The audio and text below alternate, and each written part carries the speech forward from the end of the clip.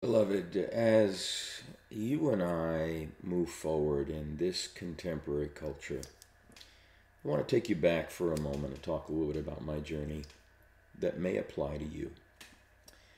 I've had significant doors open to me in life. I've had the privilege of standing on some of the greatest platforms in the church worldwide that anyone could ask for.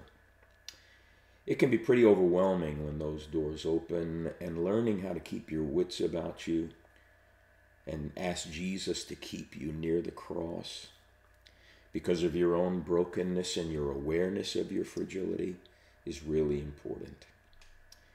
But in a culture where 15 minutes of fame has become the kind of driver of what's causing all sorts of calamity and disillusionment, 15 minutes of fame can cost you your life. Jesus has never been about how great he was. He's been about how humble he and his Father are. And how in living the life of laying that life down for others, doors opened to bring about a change that will ultimately change the entire cosmos.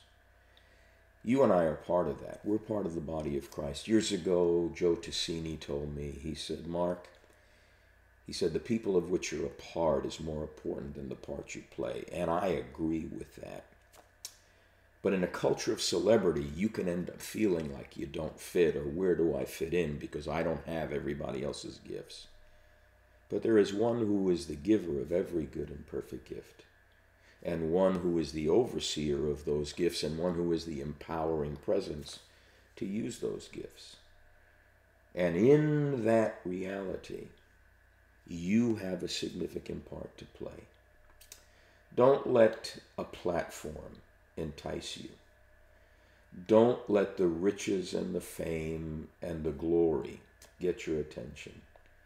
Keep your eyes on the love of Jesus. Realize you are one small part of a huge purpose that God is working out. Because when we all get to heaven, the real heroes are going to be the ones that laid their life down. The first ones are going to be the martyrs that shed their blood for Jesus. The whole value system of heaven is different than the typical Western value system we see.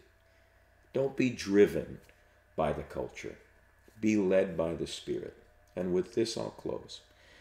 A great writer and playwright from a former generation that loved God so wanted his plays to get on Broadway that he would write for them to get on Broadway. And the Spirit of God told him, son, stop writing to get your plays on Broadway and write them as if you're an act of worship to me, so that Broadway will get you to you. I'd rather have Broadway come to me than me try to get to Broadway. Because if God opens the door, no one can close it. If you open the door, you're going to discover you're competing with a lot of other people. In the body of Christ, we don't compete. We complement. We're all members of that body. Let's not compete. Let's complete. Each of us has a significant part to play. And the people of which we're a part is even greater than the part we play. Enjoy being the you God made you to be. And be that you in humility and grace, in mercy and love, in peacemaking and in justice. And watch the doors God opens for you. Because when God opens a door, no one can close it. Have a great weekend.